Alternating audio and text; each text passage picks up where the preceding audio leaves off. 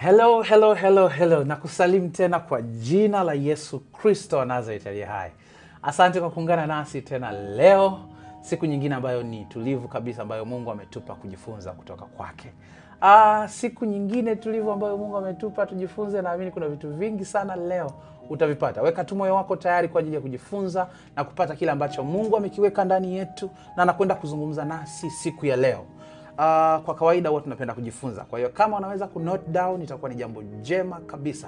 Next level mentality glorious talk conversation muhimu kabisa ambayo tunakwenda nayo muda huu. Mungu hakika ni mwaminifu na ni mkuu sana katika yote anayofanya.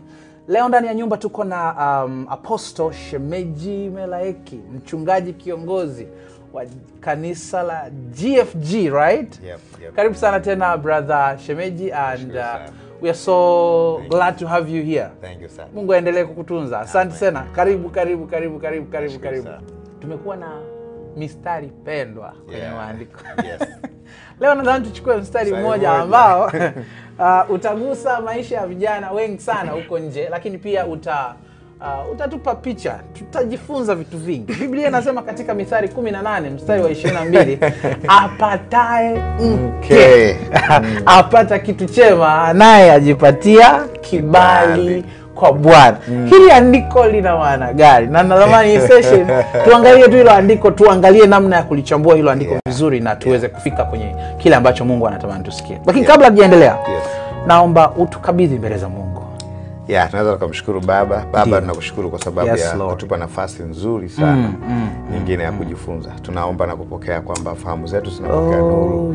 Tunaposikia neno lako, tunamtambua na kumuona Kristo katika uhalisia wake anapotenda kazi ndani yetu. Kwa hiyo anaenda kutukuzwa yeye peke yake katika kipindi hiki. Watazamaji wote wanaofuatilia nao pia watabarikiwa kwa sababu fahamu zao zitapokea ukweli halisi wa neno la Mungu. Katika jina la Yesu. Amen. Thank you, sir. Shemeji. Mithali 18:22. Karibu. Wow. Labda nianze kwa kusema mambo kadhaa. Naam. Kati ya kitu ambacho nimefanya utafiti kidogo wa mistari pendwa. Ndio. Sijajua nini kilitokea, lakini sehemu kubwa ya mistari pendwa ni mojawapo ya mistari inayotumika vibaya. Kwa sababu mara nyingi kwenye uchambuzi wa maandiko, uchambuzi wa maandiko ni kitu serious sana. Naam. Na ukiwa mzembe kwenye kuchambua maandiko, unafika kwenye wrong conclusion. Yes. Unafikia kwanza ukinyofoa, unafanya yatima. Matokeo yake ukiwa yatima maana yake hutaona parents. Uhusiano wake na mistari mingine iliyo juu yake. Kwa hiyo usipojua juu yake na chini yake unaanza kupotea. Lakini pia wengi huwa watafakari sarufi ya grama ya ule mstari pale na kujadili. Ndio.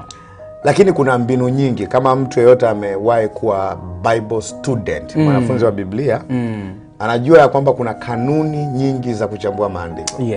Na nitasema kanuni kadhaa, japokuwa tastiki kwa baadhi leo. Kuna kanuni ya kwanza inaitwa kanuni ya mtaji wa kwanza, the law of first mention, ambayo unapofanya uchambuzi wa maandiko unaangalia kitu hiki kimetajwa wapi kwa mara ya kwanza. Lengo ni kwamba unapoenda kuangalia kitu kitajwa wapi kwa mara ya kwanza, yale maneno au hiyo story au hiyo topic, unapata wazo, original thought, unapata wazo msingi, wazo la awali kabisa ambalo waandishi wa Biblia waliwaza. Kwa sababu kuna uhusiano wa Biblia tangu mwanzo mpaka Ufunuo. Hakuna kutoka bila mwanzo. Sababu ukisoma Kutoka unaona Mungu wa Ibrahim, Isaka na Yakobo. Lakini basically Ibrahim, Isaka na Yakobo wako mwanzo. Hakuna mambo ya Lawi bila kuwepo na Kutoka. Unaona uhusiano? Sababu kwenye mambo ya Lawi unaona akiwaambia kama nilivyowatoa Misri, ambao ni Kutoka. Huwezi kwenda Hesabu ukakomaa na Hesabu bila kufuatilia vivyo nyuma yake. Kwa sababu viko katika mtiririko. Hata ukienda kwenye Deuteronomy au Kumbukumbu la Torati, huwezi kukomaa nayo bila kurudi nyuma. Kwa hiyo kuna uhusiano tu na hivyo. Lakini pia vitabu vitano vya Musa vina uhusiano na vitabu vya manabii na vitabu vya historia ya wafalme na Israeli. mpaka unapofika Malaki kuna uhusiano. Huwezi kuelewa Mathayo kama upendi kusoma Agano la Kale. Kwa sababu Yesu singia anasema kama ilivyoandikwa kama nabii mmoja alivyosema, kama mtu mmoja alivyosema. Zote anarudi kama ilivyoandikwa katika sura ya kijiti. Unajua anazungumzia kule. Kama mwandishi mmoja wa Zaburi alivyosema, unajua anazungumzia kule. Kwa hiyo unagundua kwamba hata Agano la Kale na Agano Jipya zina mahusiano. Nenda Mathayo, Marko, Luka, Yohana. Ingia kwenye Matendo ya Mitume. Yesu anatajwa kule. Yesu unampata wapi? Mpaka urudi wapi? Kwenye vitabu vile vile vya Injili. Unaona? Hivyo unaenda kwenye kutoka Matendo ya Mitume na ingia Warumi mpaka Ufunuo. Unapocheki hivyo hizo nyaraka zote zina uhusiano na Matendo ya Mitume. Sasa pale unamwona Timotheo. Timotheo katokea wapi? Basically lazima uende kwenye Matendo ya Mitume 16 ndio unaanza kumpata Timotheo. Sasa ukienda kwenye Ufunuo unasema huyu ndio yule ambaye Alfa na Omega, mwanzo na mwisho. Mwanzo ni wapi? Unaona? Unaona sijui simba wa kabila la Yuda. Yuda ni wapi? Sijui makabila 12 ni akina nani hao? Ukipewa Ufunuo wenyewe huwezi kuelewa. Kwa basically original idea, wazo msingi lipo sehemu ambayo imetajwa kwa mara ya kwanza. Kwa Mungu akiitwa Mungu wa Ibrahim, Isaka na Yakobo. Lazima ujiulize hawa ni wanani? Uwezi tu kuanzia Mathayo kawaelewa. Unaona? Unamsoma pale Warumi unaona Hawa alidanganywa na nyoka. Uwezi kubakia pale au kwenye Wakorinto wa kwanza na wa pili. Unasoma habari za Hawa na Adamu pale. Ukipewa Wakorinto pekee unavurugwa. Kwa kuna harmony of scripture from Genesis to Revelation. Kuna uhusiano na mshikamano wa maandiko kutoka mwanzo mpaka Ufunuo. Kwa hiyo wazo la msingi utakiwa kuanzia Ufunuo. Ukisoma Ufunuo unatakiwa usome kurudi nyuma. Ukisoma Mathayo unasoma kurudi nyuma. Ukisoma Malaki unasoma kurudi nyuma, kwa sababu basically Musa ni mwandishi pekee ambaye hakunuku popote. Lakini waandishi wengine wote wana base kwenye mafundisho ya Musa. Kwa lazima tuzoee kurudi kwenye nani aliwahi kufundisha juu ya hicho kitu. Hiyo ni kanuni namba 1. The law of first mention. Ya pili inaitwa the law of single mention, kanuni ya mtajo wa kwanza. Kwenye mtajo wa kwanza tunasema mara nyingi huwezi kutengeneza fundisho kwa kitu ambacho kimetajwa mara moja sehemu moja. Kwa mfano, unasoma sehemu kwenye labda huko mbele tutachimba zaidi, nataka tupite kwa haraka. Unasoma sehemu kwenye Wakorinto nafikiri wa kwanza 15:29 pale imetajwa neno ubatizo kwa ajili ya wafu. Imetajwa mara moja, haina maelezo juu wala chini. Kwa kanuni ya uchambuzi wa maandiko, you discard it. Huwezi kuipigia kelele kitu ambacho Biblia haijapigia kelele. You cannot amplify what the Bible has not amplified. You are silent where it's silent, you are loud where it is loud. Kwa unafanya kile ambacho maandiko yamepigia kelele. Kwa hiyo ukitafuta sehemu nyingine yenye ubatizo wa wafu, you never find. Huwezi kukuta. Kwa hiyo inatufundisha kwamba huwezi kuonyesha fundisho pale. Tuende kwenye kanuni namba 3. Kanuni namba 3 inafanana na ile ya pili. Inaitwa the law of emphatic mention. Kanuni ya mtajo wa msisitizo. Tumesema kama mtajo ukiwa mmoja utaki kutengeneza fundisho. Lakini kuna sehemu ambayo imetajwa mara moja lakini kwa msisitizo. Kwa mfano, Wakorinto wa kwanza 14 kuna mtajo mzito juu ya utendaji wa karama za Roho, kunena kwa lugha, kufasiri na unabii. Lakini umetumia zaidi ya mistari 40 mwandishi anachambua.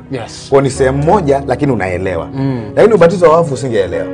Kwa ule msisitizo unatengenezea fundisho.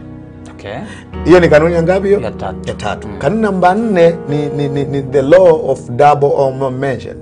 Kanuni ya mtajo mara mbili au zaidi, ambapo tunatumia ile kanuni ambazo Musa aliziweka, inayosema kwa vinywa vya mashahidi wawili au watatu neno linathibitika. Hiyo ndio inatumia kutengeneza kile kinachoitwa fundisho la Kikristo. Kwa hiyo unaangalia imetajwa sehemu gani nyingine. Pakiwepo na mashahidi wawili au watatu, waandishi wawili au watatu, sehemu mbili au tatu, kitu hiko kimezungumzwa, ukiyakusanya wanataka kinaitwa nini? Fundisho. Naona. Kwa hili ni jambo la msingi sana. Kabla hatujaanza hii za apataye mke. Alafu tunaenda kwenye kanuni ya 5. Kanuni ya 5 inatusaidia sisi kwenye kizazi chetu ambacho na translation nyingi. Inaitwa the law of using multiple translations. Kanuni ya kutumia tafsiri zaidi ya moja. Mara nyingi unaona sasa hivi tuna tafsiri kama 2000 za Biblia. Hao watu wote walikuwa na nia nzuri. Sio wengine wanafikiri labda ni hao ni kuondoa baadhi ya mistari. No, big no. Unajua lugha inakuwa. Kuna maneno ambayo tulikuwa tunasikia zamani sasa hivi hayatumiki. Yes. Kwa mfano, juzi ilivuma neno pisikali. Siku hizi kama lisahaulika. Sawa. Nisema nyingine juzi kanisani wakacheka sana. Kwa mfano, wakati tukiwa wadogo ilikuwa ukisikia mtu anaita wowowo. Ilikuwa ni inajulikana, lakini mpaka watu wakataa kwa kwenye dictionary sababu ilitumika muda mrefu. Siku hizi huwezi kusikia hata bahati mbaya. Umeona? Kuna maneno mengine mingi. Lugha zinaitwa misimu. Ili tuelewe. Sasa ukiwaambia vijana wa siku hizi ambao ndo wamezaliwa mwaka 2000 nini hicho? Hawaelewi. Kwa hiyo sasa lengo la translators wanaofasiri, wanaotupa version nyingine ya Biblia ni kusaidia kuleta kwenye lugha karibu na sisi ambayo tutapata ile neno kwa lugha yetu ya leo. Ndio maana wanafanya translation. Ndio maana ukuta the Message Bible ni very modern. Yaani kijana akisoma anaelewa. Hata King James ukisoma yenyewe tayari wana New King James version. Naona revised New King James version. Kwa nini wanataka version? Kwa sababu ukisoma version ya kwanza ya King James imetumia Old English, Kiingereza cha zamani.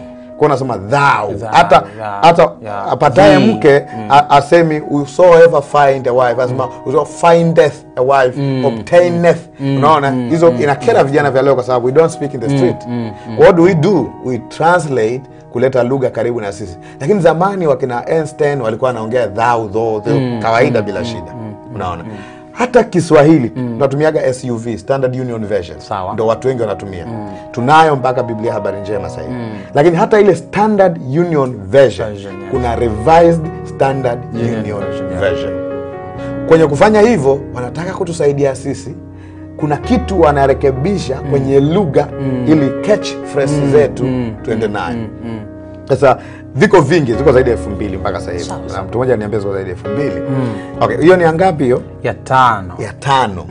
Alafu ya 6 ambayo ni ya msingi sana. Ndio. Inaitwa kusoma kwa muktadha. Kusoma kwa muktadha. Hiyo kusoma kwa muktadha unaangalia mambo, unasoma mazingira ya neno lilivyotumika. Unaona? Mazingira ya neno lilivyotumika. Utumii kwenye mazingira yako, unaangalia pale mwandishi alikuwa anamaanisha nini. Kwa mfano umesema naweza mambo yote katika nitie nguvu. Mambo gani? Unajiuliza hiyo swali. Utaki kujibu kichwani kwako, angalia juu mwandishi alikuwa anamaanisha nini. Ameanziaje story mpaka ame close story. Unajua kama unasoma kitabu kama novel, unaweza kukuta neno ambalo hulijui. Lakini ukishasoma story nzima, unaweza hata kupata assumption hii neno litakuwa lina maana gani. Sasa hiyo ni njia moja hapo tu ya kusoma story nzima. Ndio maana sometimes nasema soma hata sura nzima kabla hujatafuta maana ya mstari, au usome kitabu kizima. Kama ni wa Filipi, jitahidi kusoma yote. Alafu unapata wazo moja kuu la mwandishi. Hiyo ndio inaitwa kanuni ya kusoma kwa muktadha, the law of contextual reading. Sasa kwenye hapa ziko 3.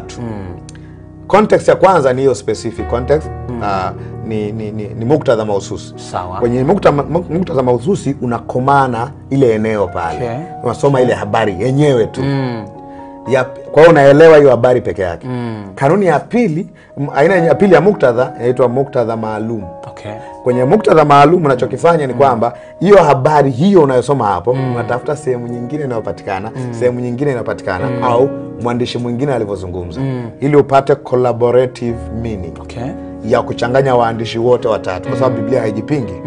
Kwa hiyo kama nasoma mwito mkuu, Great Commission, nitakomaa na Mathayo 28:18 hadi 20. Nitaangalia pale amesema enendeni ulimwenguni wote mkawafanye kuwa wanafunzi. Naangalia Marko kasemaje kwenye Marko 16:15 hadi 19. Marko amesema mkahubiri kiumbe, enendeni mkahubiri injili kwa kila kiumbe. Natafuta mawazo yake pale. Alafu naruka naenda kumcheki Yohana amesemaje. Akawaambia kama Baba alivyonituma nami nawapeleka ninyi. Akawavuvia akasema pokeeni Roho Mtakatifu. Alafu akawaambia wote mtakaoondolea dhambi wameondolewa na wote mtakaofungia dhambi wamefungiwa. Hiyo ni Great Commission ya nani? Ya Yohana. Agizo kuu naitaga wengine, au tume mkuu. Alafu uenda kwenye Luka 24 kuanzia 44 mpaka 49. Luka naye akaflow pale. Japokuwa wengi wanapenda kutumia Mathayo na Marko. Lakini wote wameandika. Ukitaka kupata Great Commission context yake yote, general context, unasoma wote watatu, unawastudy wote watatu, unatoka na complete package wewe. Sawa? Hiyo inaitwa general context, muktadha wa jumla. Okay. Tumesema ile ya kwanza inaitwa muktadha mahususi, specific context. Ya pili ni general context, ambao ni muktadha wa jumla, unajumlisha wote waliozungumza kitu kimoja. Aina ya tatu inaitwa muktadha environmental context, kulingana na mazingira. Yes, muktadha wa kimazingira. Okay. Sasa unajua mara nyingi tunakosea. Tunaposoma Biblia, sisi sio immediate audience. Sisi sio hadhira ya moja kwa moja. Yesu alikuwa anasema, hakika hautamaliza Yerusalemu kabla mwana wa Adamu hajarudi. Sio wewe. Sio mimi. Alikuwa anaambiwa nani? Wakina Petro. Kwa wakina Petro walikuwa wanategemea kabla hawajatoka Yerusalemu, mwana wa Adamu atakuwa amesharudi. Kwa maana ile muktadha. Kwa hiyo sisi tunasemaje? Tunasomaje leo? Aliwaambia. Nasema aliwaambia kwamba hiyo reported speech. Aliwaambia kwamba hakika hawatamaliza Yerusalemu kabla mwana wa Adamu hajarudi. Umeona hiyo? Anamwambia kwenye Mathayo 24 tunapotaka kutumia kufundisha siku za mwisho. And sometimes tuna mix. Siku za mwisho zipo na kuna maandishi yake. Sawa.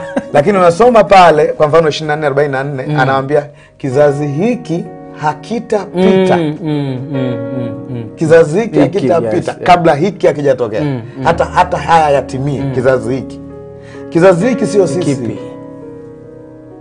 Unajua anapoongea anamface Petro. Na amesema jamani, mmesikia kizazi hiki hakitapita kabla mwana wa Adamu hajarudi. Kabla haya hayajatimia. Kwa hiyo tunajua kama haya mambo tukiwa makini yalitimia wakati Petro hajafa. Sawa? Umeona? Hata kama Yohana hata kama kizazi kingekuwa kikubwa zaidi ya miaka 100, tuko miaka 2000 baada ya Kristo mpaka leo. Kwa lugha rahisi, hayo maneno aliyosema yameshatokea. Mbona umuhimu wa kusoma kwa environmental context? Unaangalia alikuwa anaongea na nani moja kwa moja. Kwa hiyo unakaa kwenye siti zao, alafu unasema kama ningekuwa hapo ningeelewa nini. Hiyo jambo la msingi sana. Hizo ni aina tatu za kusoma kwa nini? Kwa muktadha. Law of contextual reading. Kwa kuna hiyo specific context, general context, environmental context. Haya ni mambo ya msingi sana kwenye Bible study. Ukikosea hayo, unaweza ukajisema sema ambapo hutakiwi. Kumbe utakiwa wewe ni beneficiary, lakini sio immediate. Sio moja kwa moja kwa kile kinachosema. Kwa hiyo hizo kanuni za muhimu sana. Kwa hiyo nimesema ngapi? Ya 6. Ya 6. Yes. Sasa nataka tuzitumie hizo, ziko kama 8 hivi. Okay. Nataka tuzitumie hizo leo, siku nyingine tunaweza kupiga hizo 2 kwa ajili ya kufanyia study huu mstari wa Mithali 18:22 ambayo mwandishi wa mithali hizi anaitwa Daudi na Solomon. Actually sio kila mithali iliyo kwenye kitabu cha Mithali imeandikwa na Suleiman. Zingine ni maneno ya Daudi. Kwa mfano Mithali 4 nasema haya ndo maneno ambayo aliambiwa na baba yake. Ngoja tupite kidogo. Mithali 4 ni maneno ambayo aliambiwa. Mithali sura 4. Angalia tu mstari wa kwanza. Anasema wanangu asikizeni mausia ya baba yenu, tegeni masikio upate kujua ufahamu. Anasema kwa kuwa anawapa mafundisho mazuri, msiache sheria yangu. Maana nalikuwa mwana kwa baba yangu. Angalia context, anayeongea hapa sio wewe. Asemi wewe ulikuwa mwana kwa baba yako. Mwandishi nalikuwa mwana kwa baba yangu. Mpole mpenzi wa pekee wa mama yangu. This is Solomon. Anasema naye akanifundisha akaniambia. Nani amesema hayo? Kwa baba yake Suleiman anamwambia ya Daudi. Kwa haya maneno aliyofuata ni ya nani? Ni ya Daudi. Mbona inapo make sense? Wala hutaji kurupuka. Unaona tu asema kwa sababu amesema naye akanifundisha akaniambia moyo wako uyahifadhi maneno yangu, shika amri zangu ukaishi. Basically ukisoma mpaka 23 unajua hata ujamaa hakushika haya maneno.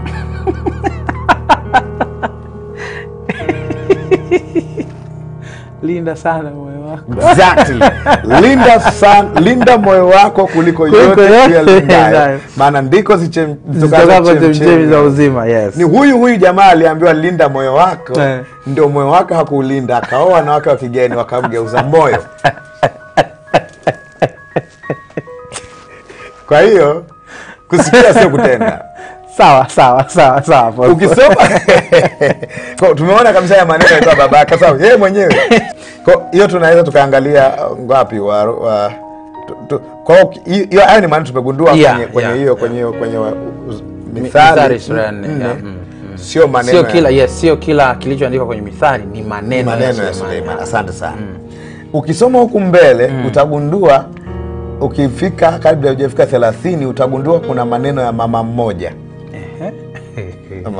Kwa mfano 31 anasema hivi, maneno ya mfalme Lemuel, mausia aliyofundishwa na mama yake. Kwa actually sio maneno yake. Ni amekoti mambo aliyoambiwa na mama yake. Kwa hata hii tutumiaga kwenye mke mwema. Kwenye hiyo mke mwema mstari wa 10 mstari wa 10. Mke mwema nani awezaye kumuona, maana kima chake cha vita majadiani. Huyo sio Suleiman. Sio Suleiman. Haya ni maneno ya mama. Mfalme ana recite. Sawa. Anasema maneno ya mfalme Lemuel, mausia aliyofundishwa na mama yake. Ni nini mwanangu? Tena ni nini mwana wa tumbo langu? Tena ni nini mwana wa nadhiri zangu? Ndio anasema mwana wa tumbo langu. Ni mama huyu. Hawezi kuwa mbaba. Sawa. Ina make sense eh? Yeah. Anasema usiwape wanawake nguvu zako, wala moyo wako usiwape wale waharibiwa falme. Lemuel, kunywa mvinyo wa kuwafai wafalme, hakuwafai wafalme wala haifai wakuu kusema kiwapi kileo. Ni maneno ya mama, mausio kwa mtoto wake. Umeona? Hiyo unapata kama utasoma usipoacha akili nyumbani wakati unasoma Biblia. Unakuwa na akili yako pale, unasoma taratibu. No hurry, ni Africa. Unaona? Kwa unaangalia nini? Check the muktadha, usio na haraka. Wow. Sasa twende kwa 18. Tuangalie tu study kidogo. Tuone tutaweza kuipelekaje. Sasa haya mausia. Sasa Mithali kidogo ni tricky. Sawa. Mithali ni tricky kwa sababu unapochangua Mithali unatakiwa kujua kwamba Mithali sio kanuni za kudumu. Kuna zingine kanuni sio za kudumu. Ambazo sio lazima zilete matokeo. Nitakupa sababu kadhaa. Kwa mfano unaposoma na kusema mlee mtoto katika njia ipasayo. Sawa? Ni 22. Naye hata iacha, yes. Mlee mtoto katika njia impasayo, naye hata iacha hata atakapokuwa mzee. Sawa. Hii ni subjective na mazingira. Sababu sio watoto wote walioharibika hawakuwa na malezi mazuri. Umeona? Kwa hizi ni principles ambazo yanategemea yafanye kazi, lakini sio mara zote wanafanya kazi. Ndio maana unaweza ukawa na wazee wako decent, wanajua malezi vizuri, wasema wow, very careful. Lakini wanaweza akazaa watoto ukasema kizazi hiki kimechomokea kipande gani. That's very practical. Kwa hiyo inategemewa hii kanuni ukiifanya inaweza kuleta matokeo. Lakini sio mara zote zinaleta matokeo. Hiyo ni mithali. Hizi ni mithali. Kwa hiyo mithali ni life principles. Kwa mfano, tunaamini kwenye mtu anaweza kufanya juu ya saving. Kwa mfano utapata saving juu kuweka akiba. Au kama mtu ukiweka akiba hautakuwa maskini. Ni subjective. Inaweza ikachange. Umeweka akiba zako umefika milioni 10 unataka kufanya biashara uko kwenye koma, umeparalyze. Unaumwa. Umepelekwa India matibabu milioni 15, unaacha milioni 10. Kwa sababu sasa ni kwamba ukiweka akiba itakutajirisha. Sawa. Kwa unaona kabisa hizi ni kanuni za maisha ya kawaida ambazo ziko subjective na environment. Sawa. Naona. Kuna kanuni za kudumu ambazo hazibadilishwi na mazingira. Kwa mfano mambo ambayo Yesu amefanya katika kufa na kufufuka kwake haziwezi kubadilika kwa namna yoyote kwa sababu ni kazi ya Mungu. Na huyu mwenyewe amesemaje juu ya kazi ya Mungu? Ngoja nikuonyeshe kitu alichosema kwenye Ecclesiastes. Ni Mhubiri 3 mstari wa 14. Angalia alichokisema. Akasema najua ya kwamba kila kazi aifanyayo Mungu itadumu milele. Haiwezekani kuizidisha kitu wala kuipunguza kitu. Nayo Mungu ameifanya ili watu wamche yeye. Kwa ikifika kinacho hii ni kazi ya Mungu, it cannot be altered. You can't add, you can't remove, you cannot twist. Hiyo inaitwa kazi ya Mungu. Ukijaribu hapa umeacha kumheshimu Mungu. Umeacha kumheshimu Mungu. Kwa hiyo mithali kidogo ni subjective, mazingira yanaweza yaka-affect. Okay. Well, nitaka tu tuone hiyo kwa sababu ina kanuni nyingi pale. Katika picha kubwa. Katika picha kubwa ukiangalia hiyo. Twende kwenye mstari wetu pendwa. 18:22. Sawa. Anasema hivi, apataye mke apata kitu chema, naye ajipatia kibali kwa Bwana. Hallelujah. Can you imagine mimi nikiwa single boy nilikuwa nasoma mstari nasema nikioa shida zangu zitaisha.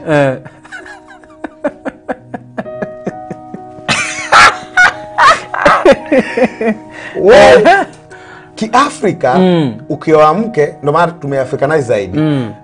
Ukiwa umeoa watu wanakuheshimu. Lakini hiyo sio kibali kutoka kwa Bwana. Ni watu wamekuheshimu kwa sababu anajua sasa una familia. Okay. Ni culture ya Kiafrika. Actually hata mashariki ya mbali pia wana mashariki ambao Biblia imeandikwa na hiyo culture. Sawa. Well, lakini watu wamefika mbali zaidi. Wanafikiri ukioa ndo matatizo yataishi. Lakini practically no, ukioa umeongeza majukumu. Yes. Ukioa unadaiwa ada, maana utapata mtoto. Na sivyo ukatae kuleta mtu duniani. Ukioa na sometime watu baada ya kuoa wakaanza kukimbia majukumu. Nayo majukumu yanaondolewa na maombi. Yanaondolewa na hela iwepo, kulea watu. Yaani unajua kwa mfano naambiaga watu ndoa inakupima guts. Inakupima kama umekuwa kiroho bado. Okay. So the moment unamuoa mtu anza ni mwanamke wewe ni mwanaume. Cha kwanza hizo tofauti ni lazima ziwaletee shida. Kwa inabidi mnyenyekee ili msaidiane kwenye tofauti zenu. Wewe umeoa ulikuwa umezoea kwa sababu ulikuwa single. Ukitoka Moshi kuhubiri unaweza ukafika Dar es Salaam ukaambiwa nenda kahubiri Gongo la Mboto ukanyosha. Nenda moja kwa moja. Ukioa huna uhuru huo. Ukioa unatoa taarifa naenda kwa sababu mwenzako anaweza kana kusubiri mle chakula. Sasa huwezi kuenenda tu kama unavyotaka. Yeah. Ukioa unaanza kujipima kama wewe uliwahi kupona ubinafsi au ni mbinafsi. Yes. Huwezi kusema mimi ndo ninavyojisikia hivi. No. Sasa hivi hizi tuko wawili. Naona mtu mmoja aliwahi kuandika kichekesho akasema ukiwa single zoea tu kutumia remote ya TV kwa sababu ukishaoa hauko huru kiasi hicho. Basically hakuna uhuru kwenye kuwa zaidi ya mmoja. Kwa sababu utaanza kumtanguliza mwingine. Na upendo wenyewe tu hauleti uhuru kwa sababu upendo ni sacrifice.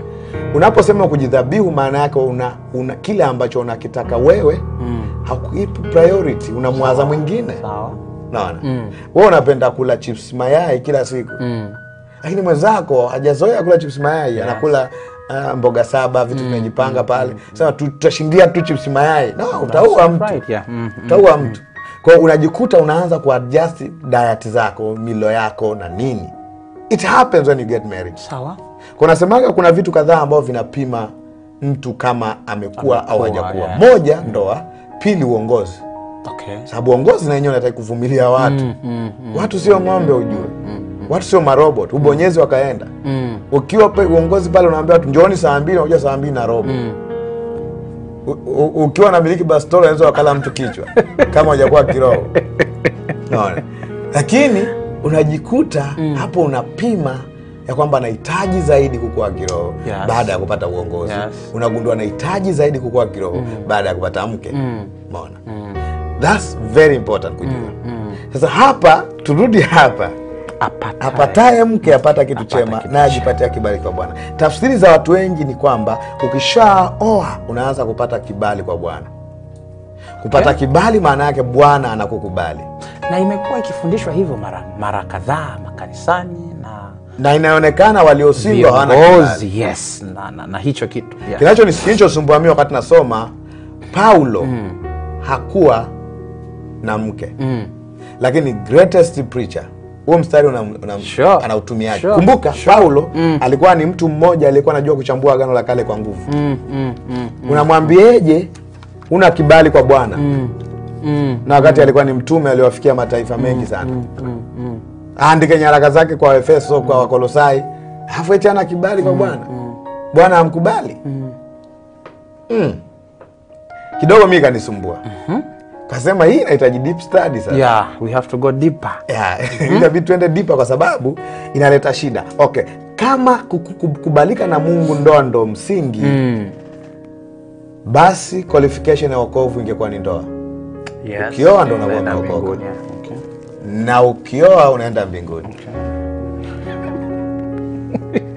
Yeah. Kwamba ukioa unaenda wapi? Mbinguni. Kwa nini? Ukipata mke, unapata kitu chema. Alafu unapata kibali. Pata kibali kwa Bwana. Kwa hiyo ni free ticket to heaven. Actually kifo cha Yesu na ufufuo wake ingekuwa ni useless. So, kazi gani wakati mke anatosha? Na ndio maana sometimes watu wengine wakioa wanaanza kubadilisha mabega, wanaanza kutembea tofauti kidogo, yani I have a wife na nini. Yeah, namna tu watu wana feel like Kwa watu wengine ilifika sehemu wanaona kama ndoa ni second degree of salvation. Imefika sehemu watu wanaona ndoa kama ni second degree of salvation. Yaani kama vile ukiwa haujaoa na umeokoka, wokovu wako hauaminiki. That's absurd. Hiyo ni wide thing. Hiyo ni kufikiri kubaya. Kwa sababu that's not. Kwa hiyo imefika hatua, kwa mfano mabinti wanateseka sasa hivi. Binti akifika miaka inayosoma 30 plus, binti yuko tayari kufanya ujinga wowote ili aolewe. Yes. Ghafla imekuwa ni demand ya kuongezea kwenye thamani ya mwanamke. Basically hapa nasema apataye mke apata kitu chema, lakini inaonekana hata kwenye kizazi chetu leo ni kama vile apataye mume ndio anapata kitu chema. Anapata kitu chema. Kwa wanawake sasa wanaanza kuteseka. Wanakuja kanisani pale, ana pozi kwa pozi la nani atanioa. Naona. Which is jambo la ajabu, kwa sababu wengine wanakubali hata kuolewa na wasioamini ili tu wajisikie vizuri, I am married. Makongamano mengi ya wanawake yanahamasisha hivyo, kwa kiasi kwamba wanawake walioko single wanaanza kujihisi hawana shida. Naona. Mbaya ni kwamba Mungu hamtazami mtu kwa jicho la ndoa. Mungu anamtazama kila mtu kwa jicho la Kristo. That's very important. Hicho ni kitu cha muhimu sana. Mungu, swali la msingi ni naye Kristo. Ndio thamani ya muamini inapotoka pale. Thamani ya muamini haitoki kwenye ndoa, no. Tutaangalia hapo kama ndoa ni spiritual au natural. Sababu kuna mistari pia, kuna maneno, hakuna mstari, kuna maneno yanasema ndoa ni jambo la kiroho. Huwezi kupata mstari unaosema hivyo.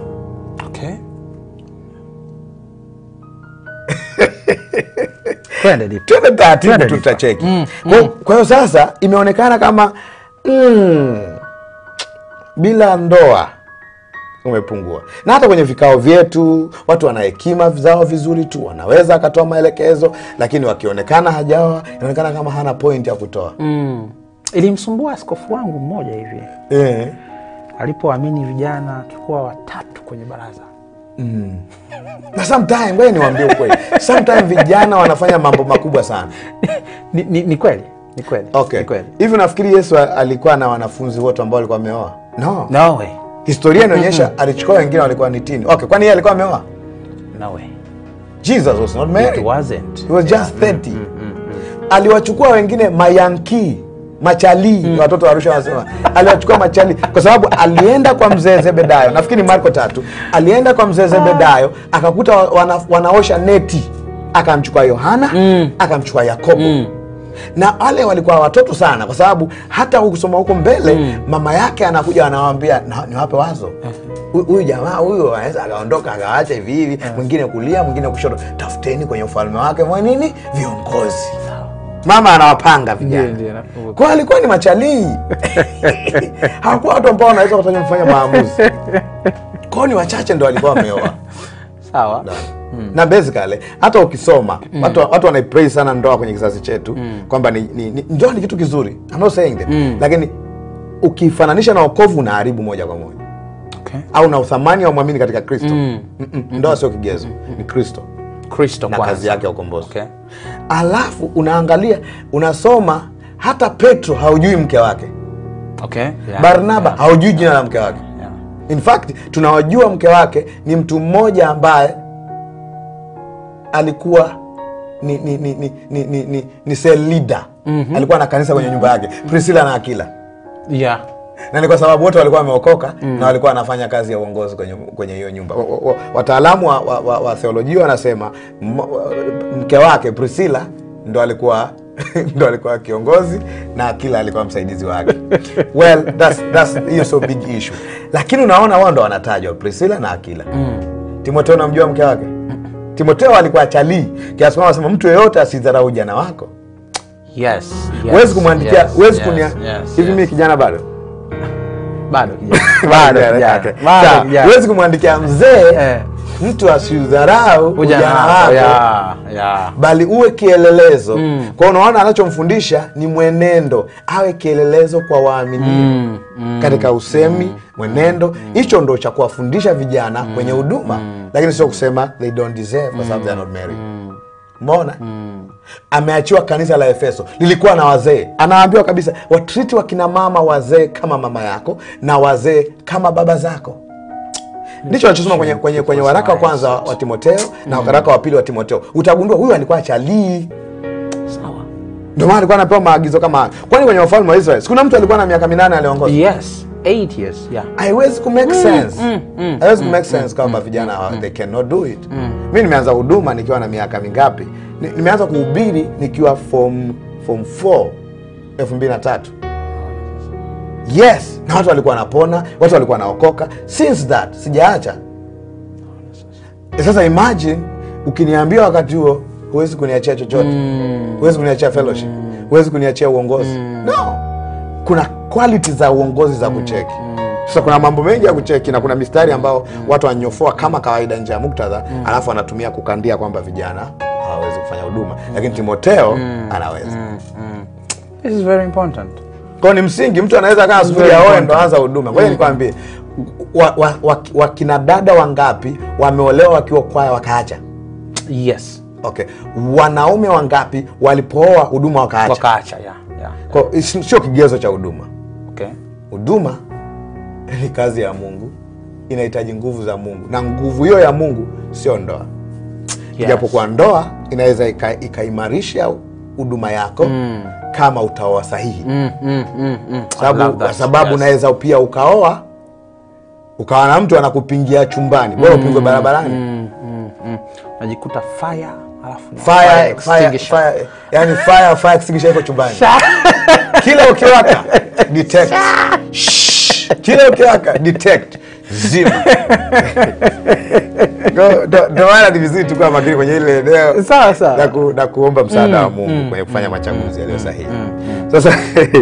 Sasa bado hatujachambua mstari. Bado hatujaenda, yes. Lakini tunataka tuone mazingira yaliyozunguka huu mstari na kwa nini watu wanautumia kuonyesha kwamba if you get married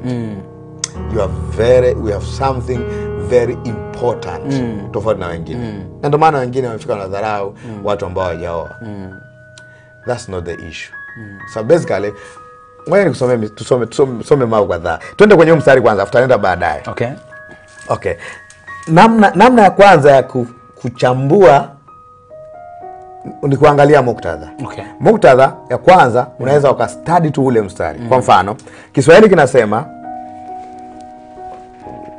apataye mke apata kitu chema, naye ajipatia kibali kwa Bwana.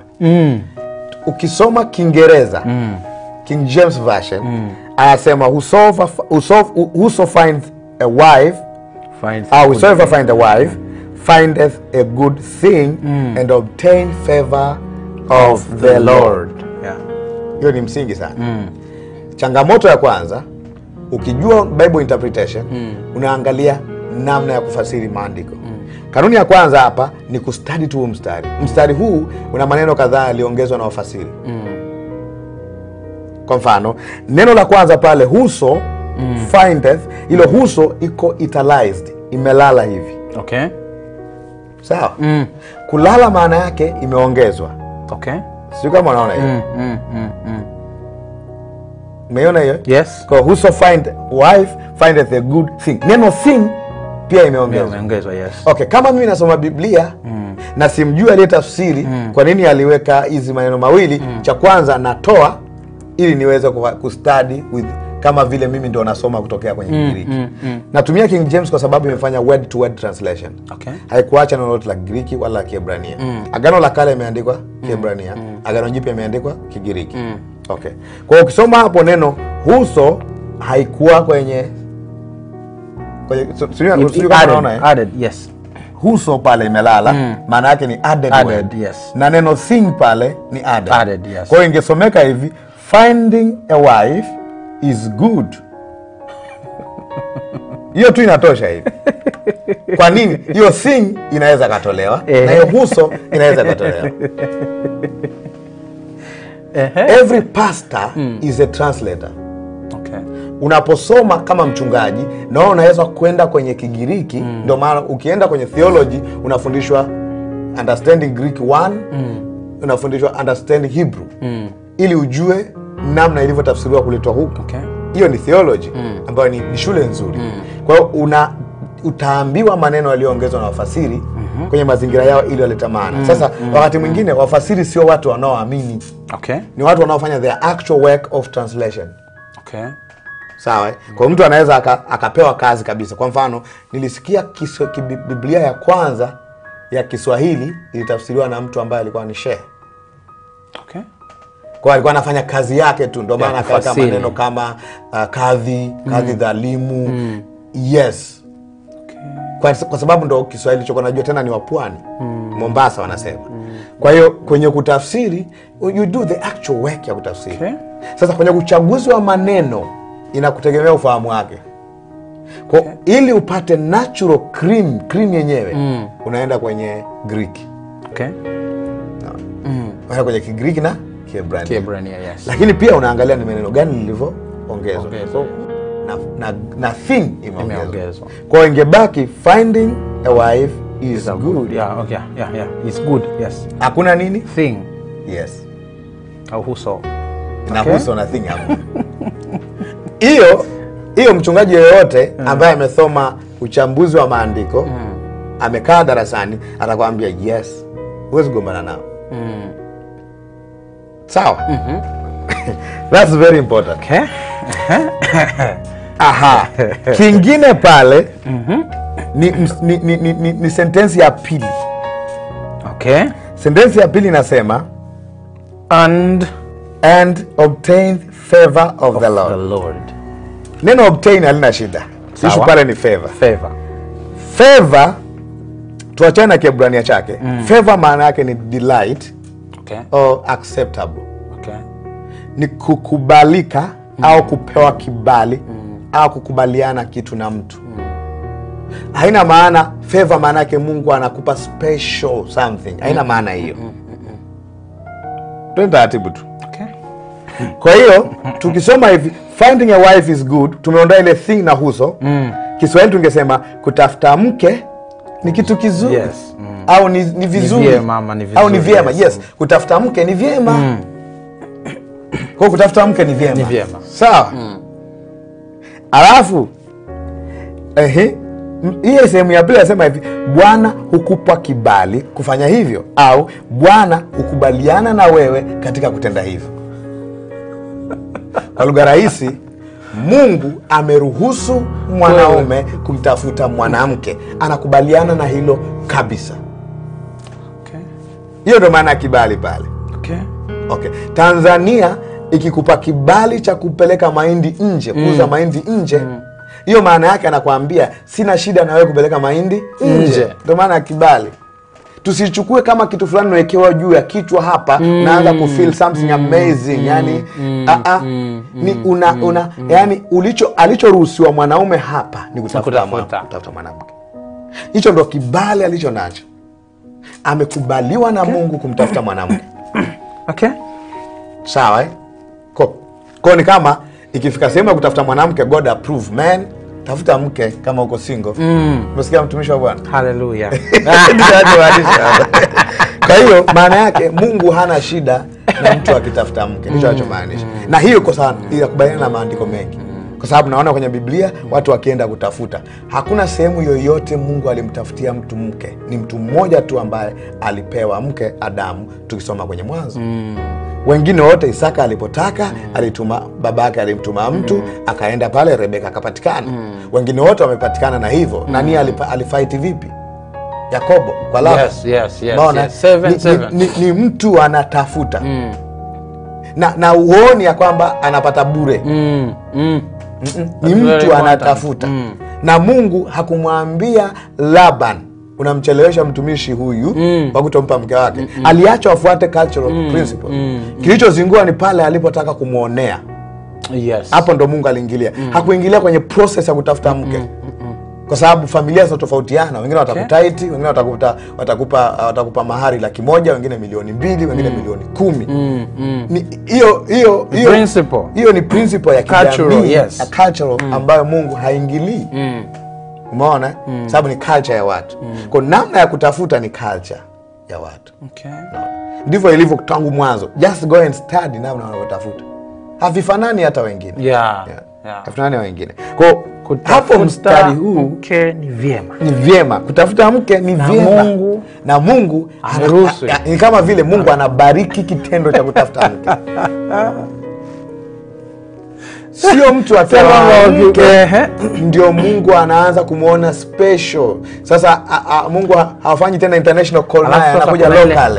Whosoever finds, yeyote yule apataye anapata. Unajua kuna mindset ile huso ndio imeondoa mtu. Ile huso, ukiondoa ile huso, mtu anatoka, inabaki kitendo cha kutafuta. Kwa hapo discussion hapa ni kitendo. Huso ni added translation. Sawa eh? Tukitoa hiyo inabaki tukio ndio likuwepo. Sasa kama ingekuwa kupata mke ndio inakupa kibali, itakiwa wahubiri wote kwenye maandiko wawe na wake. Kama ndio kigezo. Sababu utaendaje kuhubiri huna kibali? Unaandikaje nyaraka zote hizo Paulo huna kibali? Unaona? Wow. Kwa inaanza kufikirisha namna hiyo. Ndio. Kwa hii sasa ina maana gani? Nikisema okay, kama serikali ikukupa kibali cha kuuza mahindi nje, haikulazimishi kuuza mahindi nje. Lakini ukitaka kuuza mahindi nje, imebariki hilo, imekubali hilo. Do that, no problem.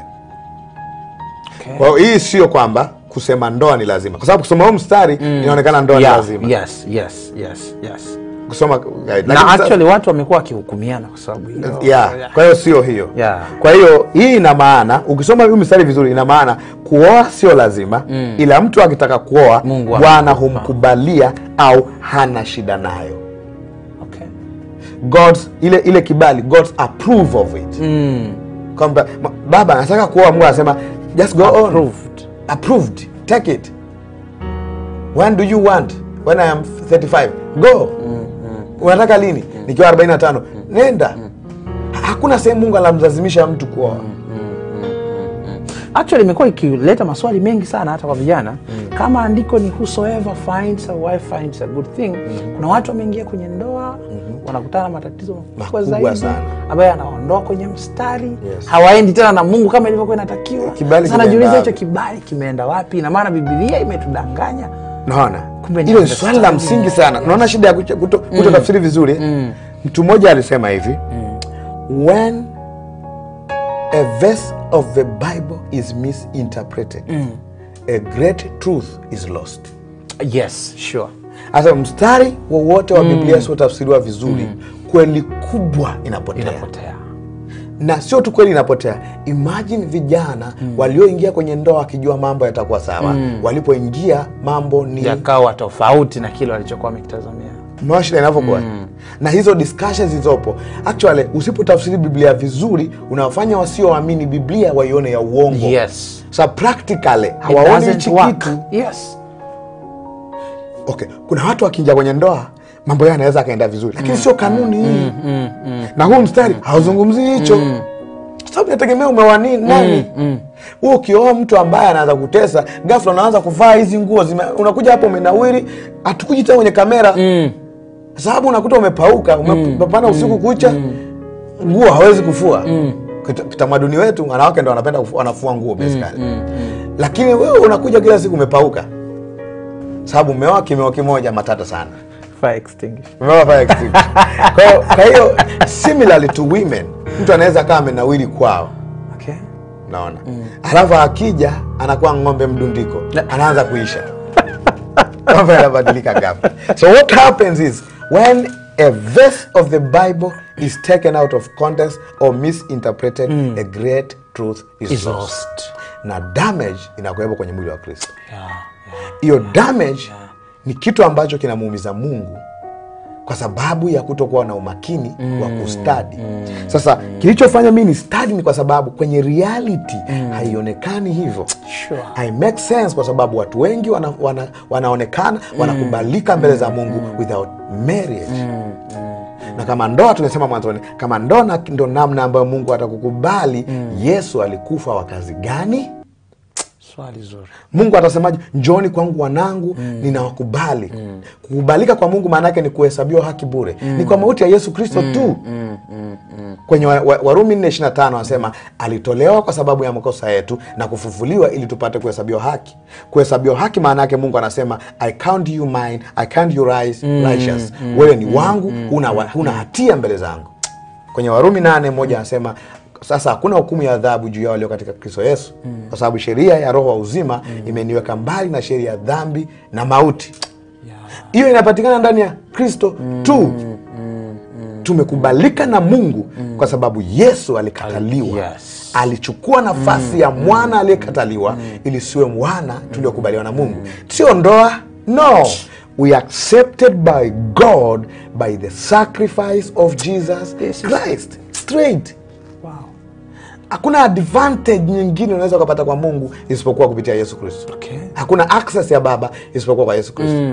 Kwa huu mstari ukisoma vibaya unaonekana ni second degree of salvation is marriage. Which is not wrong.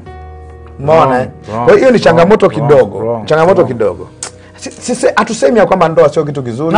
No, if you do, kama wote mume na mke mkiamua kuishi sawa sawa na Mungu, you have the perfect marriage. Mtafanya huduma vizuri sana. Lakini sio amri ya 11. People make a lot of mess kwenye marriage. Sure. Kwa hiyo ni vizuri tu kujua kwamba sicho anachomaanisha. Sasa naomba tuweke msingi baadhi ya mambo. Hebu tuende kwenye baadhi ya mambo hapa ya muhimu tuelekee msingi. Sasa kwa nini nimesema kuoa sio lazima? Ila mtu akitaka kuoa Bwana humkubalia au hana shida naye. Kwa nini? Sababu ya kwanza, hakuna sehemu yoyote Biblia inasifia kuoa au kuolewa kama ni jambo bora kuliko kuwa single. Yes. Hakuna. Yes. In fact, Mungu alazimishi mtu kuoa au kuolewa, ni uchaguzi wako. That's very important. Najua watumishi wengi wanaogopa kusema hivyo kanisa. Yeah, that's very important. Lakini ni kweli mtu afanye kwa uhuru, asifikiri Mungu anampush. Ni uchaguzi wako. Ila ukiamua kuwa single, fanya kazi ya Mungu kwa uaminifu. Yes. Na ujilinde na dunia. Lakini pia ukiamua kuolewa, angalia usiache kazi ya Mungu. Au ukiamua kuoa, angalia usiache kazi ya Mungu pia. Kwa sababu ukioa unakuwa umejiongezea mzigo. Watu wengi wapendi kusema hiyo. Lakini nitakuonyesha mistari ambayo inaonyesha kuoa kunaongeza mzigo. Okay. Watu wengi wapendi kusoma hiyo, lakini kuoa kunaongeza mzigo. Kuoa hakukupigii makofi mara zote. No. Kwa sababu sasa unakuwa na watu wawili ambao unatakiwa watumikie. Mume au mke na Mungu pia. Huwezi tu kuwa free kumtumikia Mungu peke yake na kumwangalia tena mke wako au mume wako. No. Kwa aliyesema maneno haya pia, hiyo 18:22 ni Suleiman, ambaye wanawake walimharibu. Kama kuoa vibali vingi sana, Suleiman angekuwa vibali 700 na change ya 300. Lakini ukisoma Wafalme wa kwanza 11 mstari wa kwanza hadi 11, ukisoma unaambiwa aliacha njia za baba yake. Alichofanya Suleiman baada ya hapo, akaoa wanawake wengi wa kigeni. Alikuwa na wanawake 1700 na masuria 300. Waligeuza mioyo yao jamaa mpaka akatengeneza madhabahu za miungu. Sure. Who is that? The greatest wise man we know, Solomon. Inatufundisha nini hapo? Akamba huu mstari hauzungumzi kibali hicho kwa sababu Suleiman alitakiwa kuwa na kibali kipeo mara 700 na change na baki 300. Kwa sababu alikuwa na masuria 300. Just imagine. Suleiman ndo ameandika hii.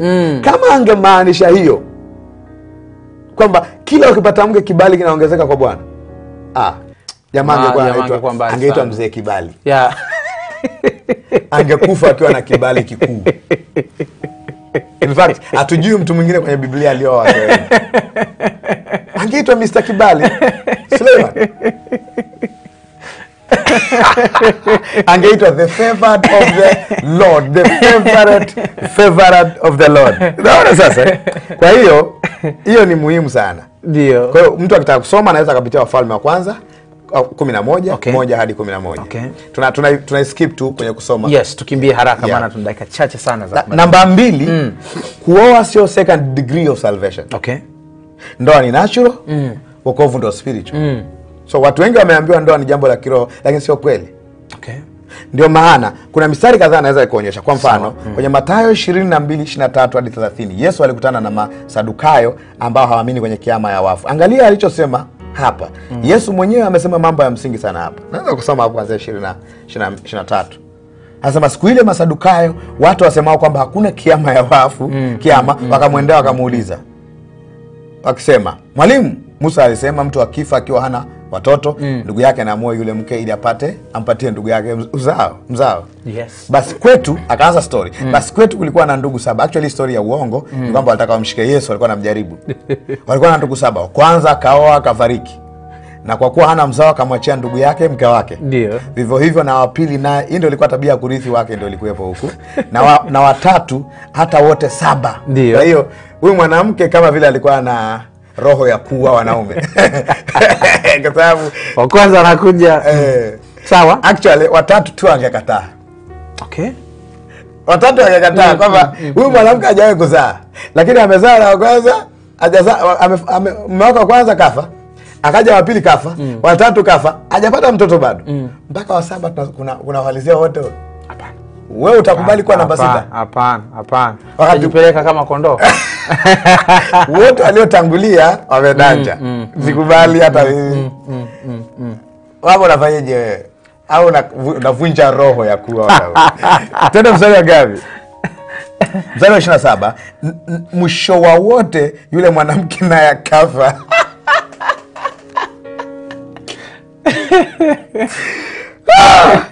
Akamuuliza mstari wa 28. Basi kama kiama atakuwa mke wa yupi kati ya wale 7, maana wote walikuwa naye? Swali la msingi sasa. Kwa hiyo in the resurrection will marriage be a part of it. Kwenye ufufuo, kwenye kiama, je, ndoa vipi? Ndio maana wengine wakaamua kuweka hadi kifo kiwatenganishe, maana baada ya hapa haitumiki. Lakini wokovu ni uhakika wa maisha ya sasa na hata baada ya kufa. Okay. Unaona wokovu ulivyo supernatural. Yenyewe haishi kwenye kaburi. No. Aliyeungwa na Bwana ni roho moja naye. Wakorintho wa kwanza 6:17. Haivunjiki baada ya kufa. Sure. Petro anasema saa ya kuondoka kwenye maskani haya imewadia. Nikiondoka katika mwili huu nitakuwa pamoja na Bwana. Ni transition, ni kuchange address.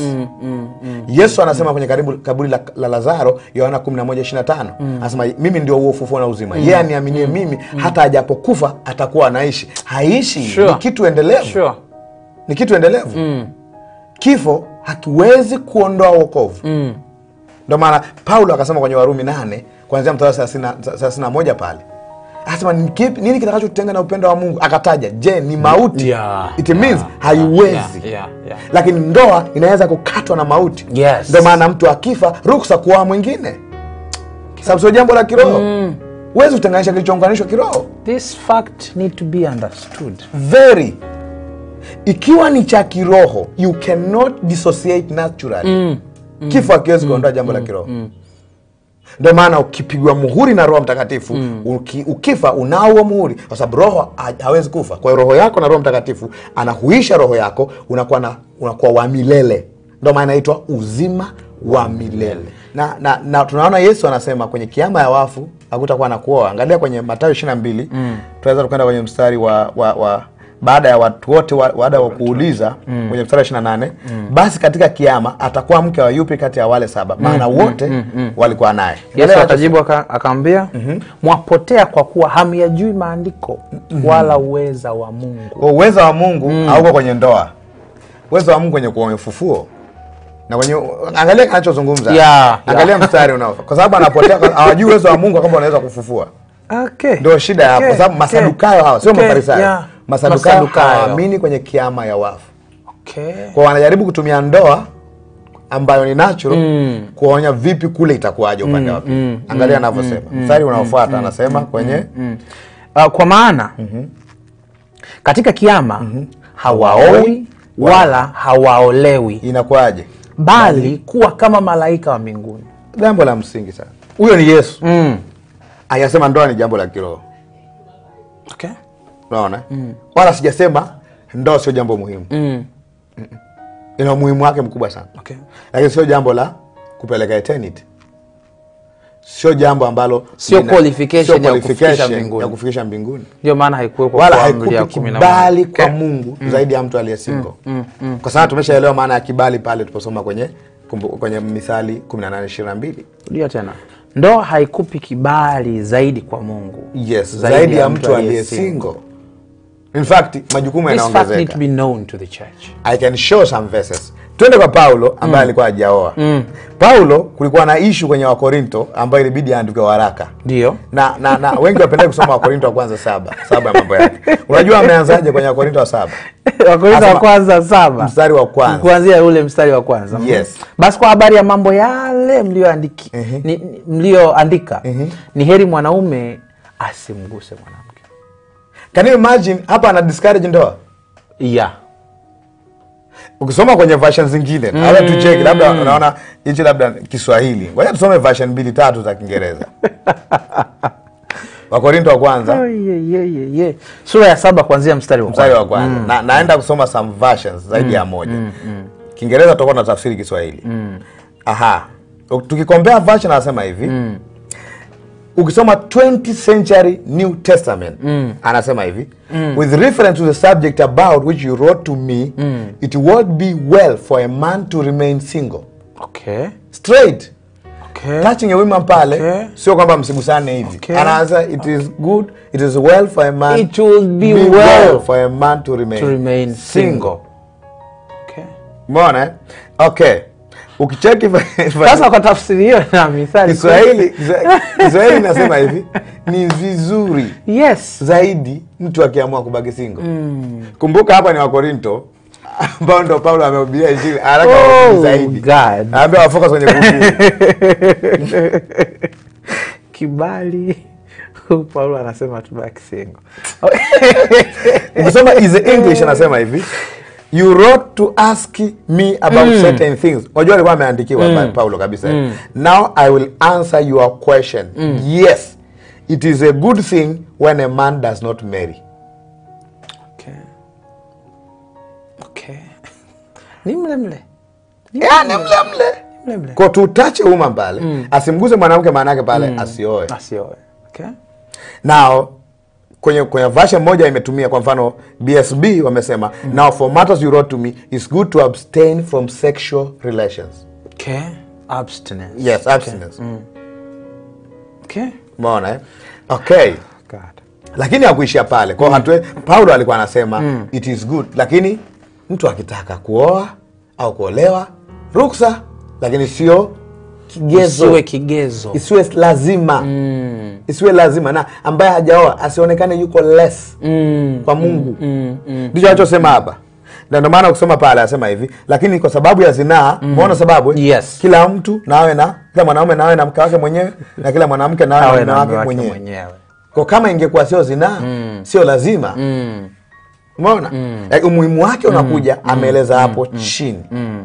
Ndio maana akaeleza mume nampe haki yake, ampe mkewe haki yake, hivyo hivyo mke ampe mume haki yake. Mstari wa 7 naweza tukaenda hapa kwa ajili ya muda wetu. Anasema ila nipendalo ni kwamba watu wote wawe kama mimi, single boy, kama mimi nilivyo. Lakini kila mtu ana karama yake mwenyewe itoka kwa Mungu, huyu hivi na huyu vivi. Kwa mtu mwingine anaona amekirimiwa kuwa na mke, anaona well I can, kama Paulo Petro alioa na alifanya huduma. Paulo anasema mimi nitafocus huduma. Umeona mambo ya msingi hapa. Kwa kuna mambo mengi hapa. Kwa anaendelea kwa mfano, mstari wa anaeleza mambo haya yote huku.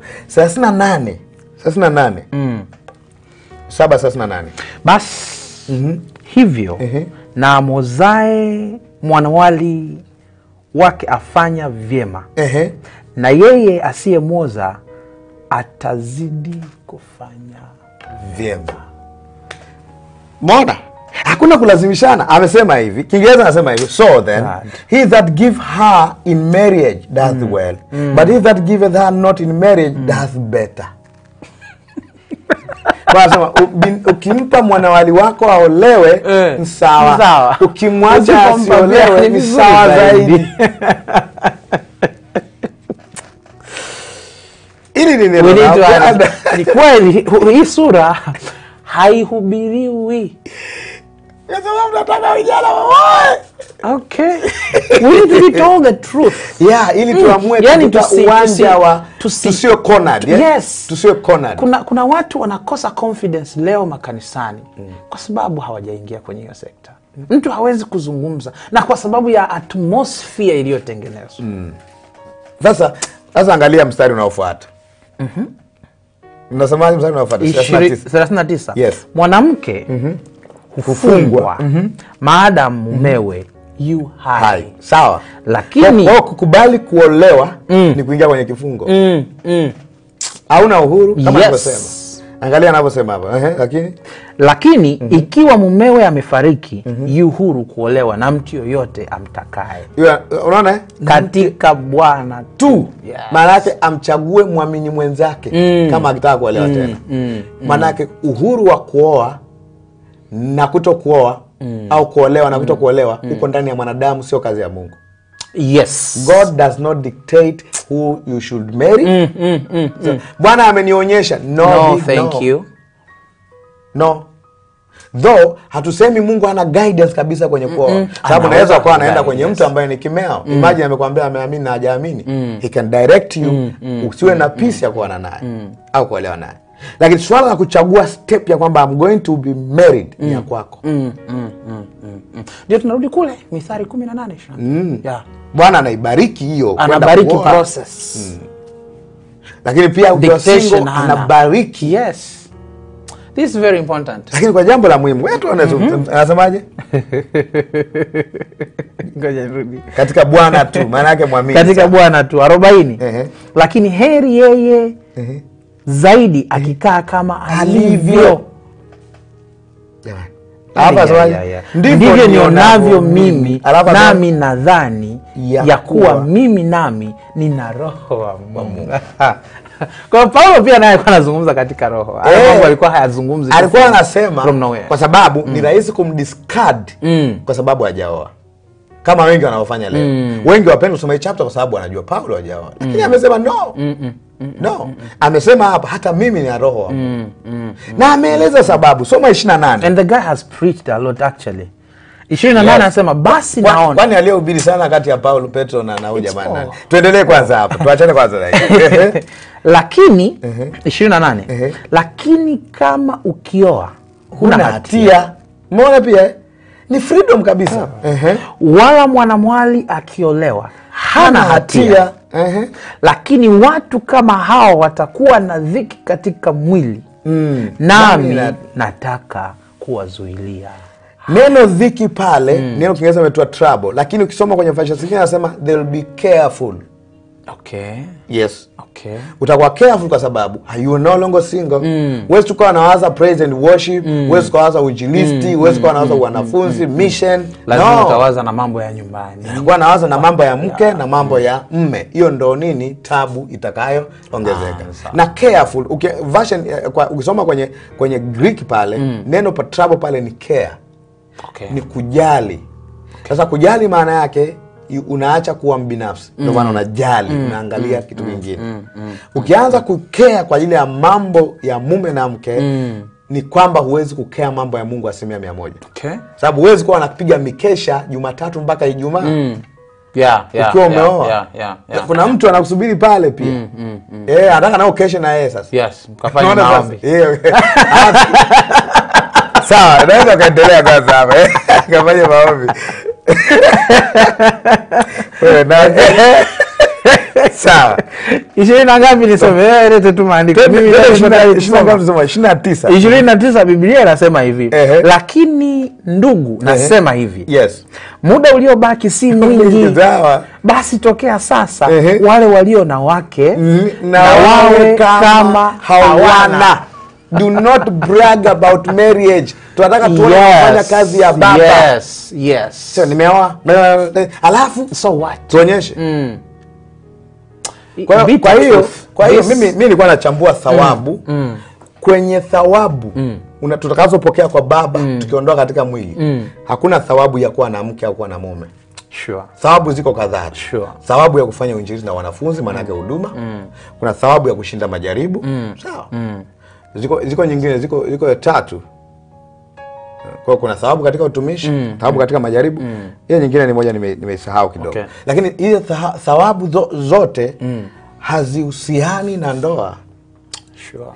Kwa hiyo huwezi kuambia ulioa nani ili upewe thawabu. Whether mmeoana au umeoa au umeolewa, umefanya nini kwenye hayo maeneo ya injili? Umefanya nini kwenye hayo maeneo ya injili? Mambo ya msingi haya. This is very important to be known. Kwa hiyo mtu kabla usifikiri utasimama mbele ya baba na kusema nimeoa au nimeolewa. Utauza wanafunzi wangapi uliowazaa? Haya ndio mambo ya msingi. Sure. Kwa Mungu ataangalia kwenye uinjilisti na wanafunzi, utaangalia namna ulipopambana na majaribu, uliposhinda majaribu wakati unafanya huduma basically. Sasa angalia mstari wangapi pale? Mstari wa 30 na kwa wanasema wale waliao, mstari wa 30. Na wale waliao kama hawali. Na wale wafurahio ni kama hawafurahi.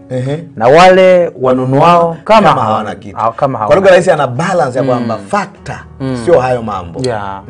Hiyo hayo mambo yenu mengine natural iwe kama hamna. Angalia mstari wa 31.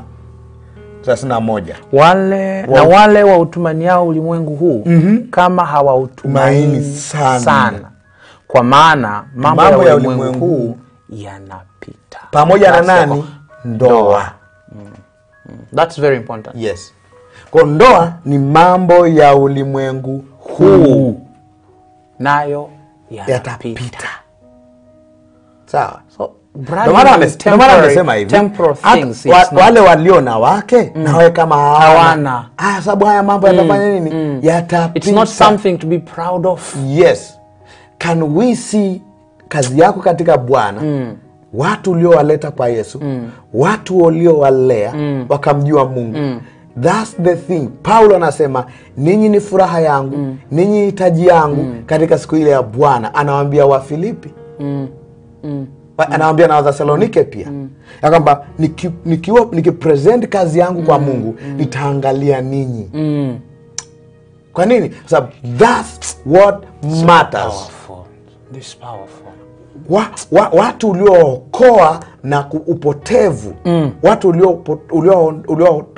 uliookoa na jehanamu ya moto, watu uliookoa na ubaya, watu uliowaleta kwa Bwana, watu uliowalea, wanafunzi uliowalea, wachungaji uliowalea, mitume uliowalea, kazi ulioifanya ile. That matters a lot. Sawa. Yes. Kwa anaonyesha, naona hapo ni natural. Mambo anasema mambo ya dunia hii. Wala hajasema mambo ya dunia mabaya, kwa sababu hata kula ni mambo ya dunia lakini tunakula. Sababu hata kula. We shouldn't be proud of. Yes. Sababu anasema hivi, kula au kutokula. Kula amudhurishi mtu na kutakula. Whether twala kwa ajili ya Bwana, tusipokula ni kwa ajili ya Bwana. Vivyo hivyo tukioa ni kwa ajili ya Bwana, tusipooa ni kwa ajili ya Bwana. Cha muhimu ni kwamba tunafanya nini kwa ajili ya Bwana. Narudi pale. Katika hali zote, single or married. Yes. What are you doing to the Lord? Okay. Kwa cha muhimu cha msingi ni je, umemwamini wewe Bwana? Namba 2, je, unamtumikia huyo Bwana? Doing things for God. Haya ndo mambo ya muhimu mawili. Haya ndo mambo yanayovuka zaidi ya uhai wetu katika mwili. Yes. Hivi ndo vitu ambavyo Mungu anavikubali. Hiyo ndo maana ya Yesu kufa na kufufuka. Kwa sababu kama kuoa kuna kutoa kibali, basi mwenye mke wake wa 4 ana kibali zaidi. Naona. By the way, ukiangalia kama kila mtu anayeoa anapata kibali cha Bwana, watu wangapi wasioamini wameoa, Mungu anawakubali? So kwa sababu asiyeamini amekufa, hana uzima wa milele, hawezi akana kubalika mbele za Mungu kwa sababu he is dead, anamhitaji Yesu. Yes. Umeona? Kwa hatuwezi kusema sasa kwa sababu fulani ambaye sio muamini ameoa amepata kibali kwa Bwana. Na utamuimbia wimbo pale, umepata kibali kwa Bwana kwa sababu umeoa na Yesu amwamini. Haiwezi ku make sense kabisa. Yes. Hata tukiziba masikio. Yes. Kwa hiyo mstari tu ulikuwa unachukuliwa namna fulani. Sasa naomba niseme kwa kuconclude. Paulo ameweka wazi kabisa. Msumari wa Paulo ni inchi 12. Yaani ni hatari sana. Kuna sehemu unaweza tukasoma kidogo. Nasema kitabu. Oh God. Yeah. Oh, okay. Thank you, Lord. Naona. Thank you. Kuna sehemu amesema hapa kabisa. Thank you, Lord. Amesema kitu cha msingi pale, akisema yes. Thank you, Lord. Soma na mstari hapa. 7:32. Yes, I wanted that. 32. Yes. Lakini nataka okay. Sasa anza 31. Hiyo ndio sasa mtokeo tuelewa. Tumeweza 31 yanapita. 32 nasemaje? Lakini nataka msiwe na masumbufu. Hiyo masumbufu ametaje? Carefulness. Yeah. Sababu now you are careful of two things. Yeah. Angalia anavyoeleza. Yeye asiyeoa hujishughulisha na mambo ya Bwana. Afanye nini? Ampendeze Bwana. Single. Kama wewe ni single, unashughulika na mambo ya Bwana, unampendeza Bwana kwenye kazi yake. Sasa Bwana kama kuna mambo mawili. Yes. Okay. Angalia anaposema hapo. Bali yeye aliyeoa hujishughulisha na mambo ya dunia. Anaita mambo ya dunia. Sio ya kiroho. Things of this world. Nini hiyo? Jinsi atakavyompendeza mkewe. Ni mambo ya dunia. Sijasema ni mabaya, ni mambo ya dunia. Ni mambo ya dunia. Mbona?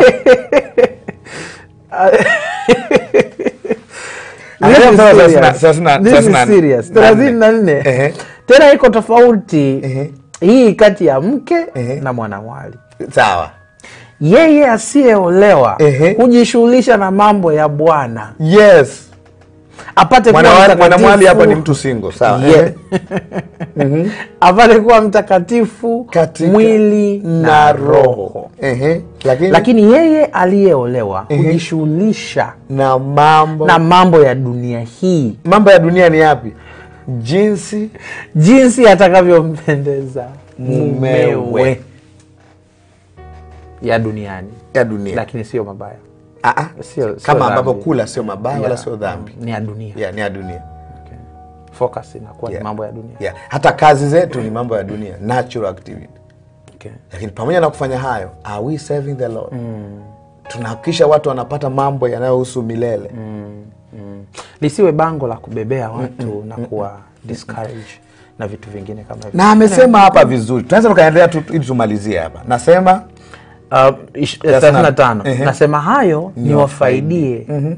Si kwamba niwategee tanzi, bali kwa ajili ya vile vipendezavyo.